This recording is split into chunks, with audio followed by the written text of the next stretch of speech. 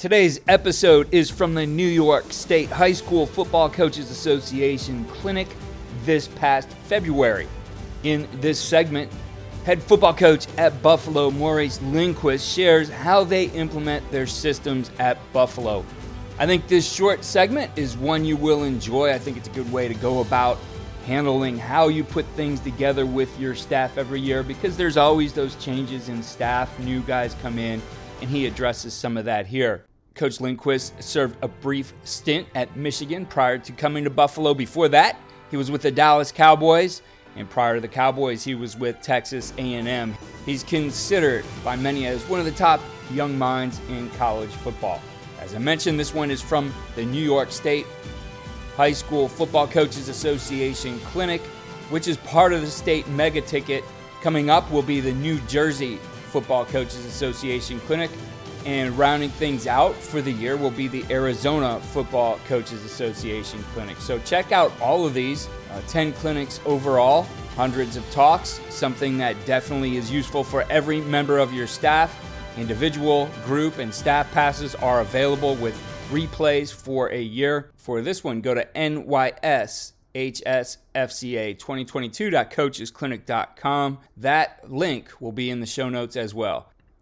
This one was recorded live in New York at the Turning Stone Casino, and Coach was moving about the room, and our mics did pick up everything, but you will hear at times that his voice seems turned away from the camera, which it was, but bear with it. Some great information here in this short episode. So here's Coach Linguist. Okay, where do I begin? What are we talking about first? Okay, so the first block, is really for us as the adults, as the coaches. We challenge our coaches and myself every day in terms of how do we teach? What's our progression in terms of how we teach and implement scheme and implement culture and implement everything that we do? Okay, so what's important? I think everything's important. As coaches, we got to figure out what's significant. What's important? Everything. I'll tell you right now, everything. What's not important to you? Everything's important. But you can't emphasize everything. Agree? I'm acting like my players. You can't emphasize everything. Agree? All right, so you got to decide what's significant. You got to decide what are you going to emphasize, because you're going to get what you emphasize. Okay? And you can't emphasize everything or you'll get nothing. Okay? So we believe in teaching conceptually. So when we start talking football with our team, the first place we begin is conceptually. If you almost think of it as like nameless, faceless, X's on the board, positionless football, because when you teach conceptually X's on the board, it allows you to, number one, be multiple without being expensive. Okay? Like I assume the responsibilities of the X that I'm assigned to. I don't assume the responsibilities of the outside linebacker. Okay? If X is on the board, and every X on the board has a set of principles and concepts that are true to that X. We don't go on the board and start drawing up positions first. Right? We go on the board and teach conceptual defense. So guess what? So first off, if I got 2 linebackers or 5 linebackers, right, you're going to learn both spots. So it's always going to allow me to play the next best player and not somebody's backup. Right? We don't play the backup. We play the next best player, or we play the next 11th player so we can get the best 11 on the football field. Okay? So you teach conceptually first. Don't just go to the room and say, here's the will linebacker. Well, because what happens to the other 10 guys when you say that? What happens? Zone out. And stop listening. Okay? So who am I talking to in this room? Everybody. Talking to every single one of you guys. That's the first place to begin. Talking to all you guys. It's going to allow me to play the next best football player. Okay? Teach the rule with the exception and teaching progressions. This is a big one. These coaches, they know. This is a pet peeve. It itches my skin. Do not go on the board and give them a list of 12 things to do. You can't even learn it yourself without looking at a piece of paper. How are you going to expect the guy to do it, in the heat of battle? So we teach in 1, 2s, and 3s. We teach in A, B's, and C's. We teach the rule with the exception. This is what I want you to do unless this happens. This is how we communicate all of our defense, all of our offense, all of our special teams. Teach the rule. When the player walks on the football field, he needs to know, what do you want me to do? Start there. What do you want me to do? Give him a starting point. It's the difference between, hey, if he does this, I want you to do this. If he does this, I want you to do this. If he does this, I want you to do this. Versus, this is what I want you to do. And if these two things happen, there's your exception, there's your exception. Teach the rule with the exception. And when I walk on a football field as a player, I know this is what you want me to do, and all I'm looking for is a specific set of exceptions to respond to. Can we see the difference? Okay? Teach the rule with the exception. Okay? We teach in families. This is big. Just make the words make sense.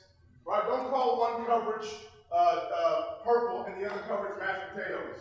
Now just teach in some type of conceptual family that is linked together. Use a car family. Use a weather family. This is being able to digest information as a player. Okay? We got to check our own selves first as coaches before we just start jumping down, a 19 or 17-year-old's throat in terms of him not being able to learn it. Okay? And then how and why. The two most important words in teaching. Anybody can learn what to do. Do they understand how you want me to do it? Do you understand why? Do they understand why? Really what we get into there, guys, is what we call commander's intent. Do they understand why you're telling them to do this or why they're in this call? Because okay, coach, you want me to play man free. Why? Why should I press him? You're on the sideline yelling at a guy to get closer. You need to scoot up. It's 3rd and 4. You need to get. Well, he doesn't understand that. He doesn't understand the commander's intent. He doesn't understand that in 3rd and 4, I want you to press. Why? Because we're expecting some type of quick game route, so we want to challenge and battle for the sticks and erase space. So I'm doing all the yelling from the sideline right now, and it's a bad systematic approach. That's not on the player, it's on us. That's not on the player, that's on us as teachers. Okay, they got to understand commander's intent. All right, they got to understand what the strength of the coverage is and what the weakness of the coverage is. They got to understand when I put a safety in the middle of the field, where's the stress of the defense? The stress goes about 2 places automatically as soon as I put a safety in the middle of the field. Do your players understand that? Did we teach them the concept that way well enough? Okay? So when we begin as a staff in our own room, before we get to the players, what we talk about, guys, is we teach all things offense first. Okay? Teach all. This is coach to coach speak right now. This is coaches in a room speaking to each other. If you're talking about where do I begin as a staff, we begin with how we communicate concepts, formation identification, okay, terminology and language, okay, and play recognition amongst the coaches first. Amongst the coaches first. So we're not having, the coach that came from this school and the coach that came from this school go into their separate corners. There's a breakdown in messaging and communication. I'm going to go and teach what's comfortable to me. You're going to go teach what's comfortable to you. And then they get on the football field and there's chaos and confusion. Let's talk amongst the staff first in terms of how we recognize what do we call this play, and is it in a set of families that we can easily recognize where we can go teach conceptually to our young men before we ever leave this room. Okay? Slow down, take your time, speak in families, and make it make sense. Make it make sense. Don't rush out of that room, and with as much time as we have, all right, or as little time as we have. If you got less time, do less. Do less. Okay? But don't go out of that room and have breakdowns in communication that can get solved before they ever touch the players. Okay? So, we have these blocks that we use in terms of how we systematically build the entire defense and look for what we look to accomplish. All right? And the first one that begins when we get on the field is with this word called play style. It's a big word. It's a loaded word. It's an extremely important word that we use. It's all over our buildings, walls. It's all over our meeting rooms. It's on shirts. It's on wristbands. We feel like everything when you hit the football field begins here. Okay, well, what do you want me to do, Coach? Don't worry about that. I want to tell you how I want you to do what I want you to do first. Okay? So, you have to identify what that play style is like for you and what's true to your program. But we put it in some clear objectives in terms of how we want to play the game. We talk about toughness. Toughness is just simply, guys, can you perform, to the upper range of your ability consistently regardless of the external factors? You have to perform a certain way regardless of external factors. Guys, tough players or lack of tough players, they get you beat. All right, they get you beat. It's how coaches get fired, it's how coaches lose their jobs, it's how people they get you beat. They lack toughness, they get you beat. All right, so we really, these are our non-negotiables.